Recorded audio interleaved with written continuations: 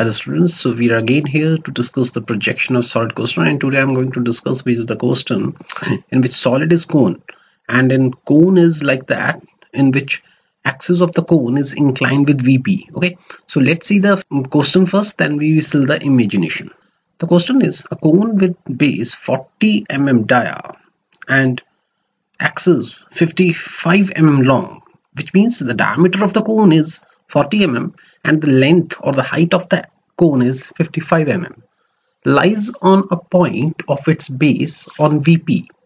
Means the base of the cone, which is circular in form, it rests on that, but not complete base, but a point of the base. You can see here that this is one of the point on which your cone rests on VP. So this is vertical plane, such that the axis makes an angle 45 degree with VP.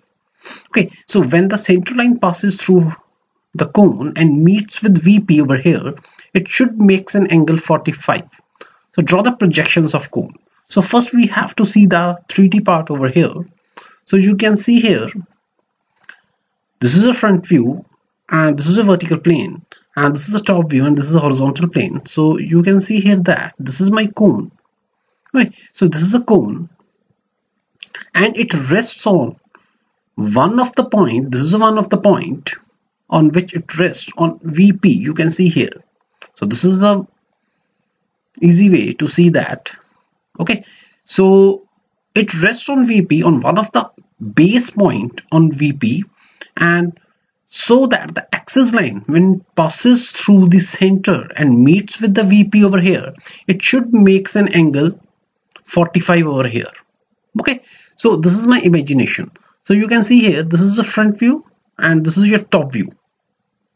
Okay, as per the question, but you know that I cannot start my question because I cannot see the true shape, or you can say the circular form, either from the front view and either from the top view.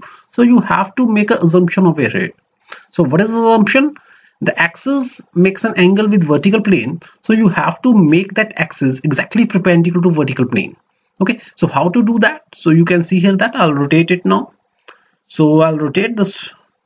Okay, now you can see that this is a rotation of my cone, so I have to make this exactly like this so that it's perpendicular. This axis line must be perpendicular to VP. So this is the way to make the rotation of my particular cone, which makes an angle with VP, but after the assumption the axis line now passes through the center, it makes an angle of 90 degree with VP now. So you can see here from the front view, now you can see completely circle. Okay, the diameter of circle is given now, and this top view gives you a triangular form. Okay, so this is the imagination. So let's start the question now. So first of all, you have to make the reference line over here. So now from the front view, you know the circular form, so you have to make the front view first. So take a circle and make a 20 mm radius. So this is your circle, and you know that whenever you face these type of questions like cylinder and cone and circular plates, you have to divide your circle into 8 or 12 equal parts. Okay, so how to divide these 8 or 12 equal parts? That's according to the polar array. So you know that this is a line, and I'll make this array over here. So you can see here, this is array and a polar array. So this is a sub object and this is center point. So you can see that I'll convert this into 8 equal parts. Okay, so this is a division of my circle into 8 equal parts. So for more, you can go to the separate video which I already made, that how to divide your circle into 8 or 12 or any equal parts in AutoCAD. Okay, so this is the way. So now I'll take the projections downwards. This one, again take a projection downward, again take a projection downwards, and again take a projection downwards. So this is the way to make your projection from every corner or every element of your cone. Okay, now I'll give the nomenclature of it. So how to give the nomenclature? A text command.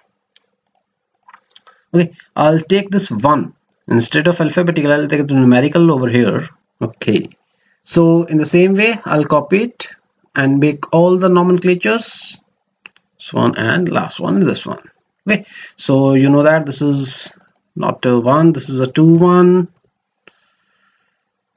2 dash, this is 3 dash, this is 4 dash, this is 5 dash, this one 6, and this is 7 dash, and the last one is 8 dash. So this is the way to give the nomenclature for all the corners of your cone. So I already take the projections. Now I'm going to make the top view over here. So you know that if you see here again, so you know that in the top view you will see the triangle over here, and the length is given, and length is 55 mm. So you have to take the line from the center first. So from here I'll take a line downwards, and the length of the line is 55 because the length of the cone is given, which is 55. So this is the last point of my cone, or you can say this is my apex or vertex of the cone. So now I'll take the lines, this one join with this one, again take a line, this one with this one, again take a line, this one, and last one is this one, and last one this one. Okay, so you can see that these are my elements, and this is my top view of the cone according to my assumption, like this. Okay, so I'll make some thickness over here. So you know that this is must be thick, and whenever you face the cylinder type or cone type questions, you only have to the outer edges continuous thick, because these edges are my assumptions, because I'll divide these according to my assumption. These are not given over here. Okay, so you have not to be make these lines thick. Okay, so these lines should be thin over here, and outer edges should be thick. This is my assumption. Now I'm going to make my actual cone or actual projection of cone according to the question. So that projection should be at an angle of 45 degree. So your axis line should be made at an angle of 45 degree. So you know that the axis line is passing always from the center. So the center line is overlap with your this edge. You can see here. Okay. So after nomenclature you will understand. So I'll make the nomenclature. So you can see here I'll make like this. Okay, so this is the nomenclature in the top view. I'm rest with only this apex nomenclature. So you have to give the nomenclature here as well. That is O. You know that center is always denoted with O mainly, and this is O dash, this is O. Okay, so this is the nomenclature of the center points or the vertex of the cone. So I'm going to rotate my this particular top view exactly at an angle of 45 degree, because you know that angle with VP is always seenable from the top view. So you have to rotate your top view at an angle of 45 degree, and you have to rotate your axis line at an angle of 45 degree over here. And you know that the axis line is not seenable because the edge is visible is here, that is 0 or O to 37 is overlaps over your axis line. So your axis line is not visible. So you are going to rotate this edge over here at an angle of 45 degree, so that your complete cone is rotated at an angle of 45 degree with VP. So how to rotate here is, there are a lot of ways, but I'll select this one. I'll select all these and I copy over here, put over here like this. So I'll copy the complete one and put over here. Now I'm going to rotate it now. So again I'll select all of this, go to the rotation command. So the base point is this one. When I'll select the base point, it gets rotated now. You can see here. Now it is rotation in clockwise direction, so you have to give the angle in negative. So I'll give the minus 45. Okay, so you can see that this angle is 45. I'll give the dimension first, so you can see this is angular dimension, this one and this one. So you can see that this is 45. Okay, but the question says the angle of the axis with VP is 45. So you know that this line represents your axis over here. So you have to make this line at an angle of 45 degree. And how to check that this angle is 45? So I'll make like this. I extend my line like this. So when you take the dimension over here, angular, with this one and this one, so you can see that this is also 45. The thing is here that if you see slightly over here, you see that I'll show you something like here. It's very important point over here, and it makes your questions easy to solve. So you can see here this one and this one and this one and this one. So you can see that this is a particular triangle. This is actually a triangle over here. Or I'll show you some like this and this one. So you can see that this is actually a triangle over here. And when you make this angle 45 and this is a 90 degree, this is a 90 degree, so it automatically becomes 45. Okay, if the question says that your axis line is 30 degrees, let us suppose this is a 30 degree, but it remains 90 degree over here, so it automatically becomes 60. Okay, this angle should be 60. So thing is, when you rotate your this particular pyramid or triangle over here, you have to see that the rotation is like this one. So this line is not rotated, instead of that this line rotated. Okay, so if the angle is 45, so it is also 45, but angle is 30, then it becomes 60 over here. Okay, so you have to be very careful while selecting the rotation lines over here. Okay, so this is done. This is a 45 degree. Now I'm going to make my front view with the help of this one. So I'll make all the projections towards the front view like this one. Okay, and one more, that is from the apex, so this one. Okay, again take a projection from this one, so this one and this one, last one is this one. So you can see that all things have been done. So you know that this is O points. Okay, so I'll make the nomenclature first so you can understand better way.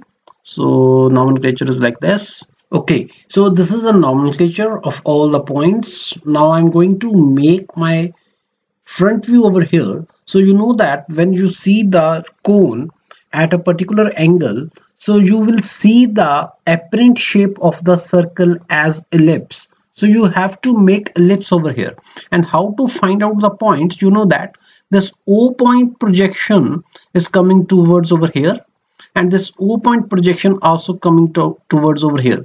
So this point definitely be a O1. Okay, so how to make it? Like again, I'll make like this. I copy it, put over here, then I'll select this one. Okay, so this is O1 and should be subscript O1 dash. Okay, so this point should definitely be O1 dash. In the same way, you are going to find out or locate your all points. Like see that this is 1 dash and one projection is coming towards like this, and from this side one is coming from this side. Okay, so where these two projection lines meet, that intersection definitely be 1 1 dash. Okay, so I'll make like this. I'll copy it, this one, I'll put over here and then select this one and remove O and 1. So it should be 1 1 dash. So in the same way, all points have to be located like this. Okay, so this is the way to locate all the points. So I know that this is elliptical form, so you have to select the ellipse over here. So I'll select the ellipse, and this is one of the point of the ellipse, and this is 5, and I'll go up to 3. Okay, so you can see that this is my ellipse, which is visible when your cone is inclined with VP. So when cone is inclined with VP, the circle form is seen as your ellipse, which gives your apparent shape. So this is I'll make this little bit thick. Okay, so now I'm going to join this apex with the extreme 3 1, and again this one, and with this one 7. Okay, so now you know that when you see from here front view, the half of the ellipse is visible and half of the ellipse is not visible to you. So you have to make like this. You have to make this part as a hidden and this part as a thick. So how to make this? You have to trim something. I'll select this one after taking a trim command, then right click, and then I remove this one. Okay, so now I'm going to make ellipse again. So I'll make ellipse again. So you can see that this one, and last one is again this one.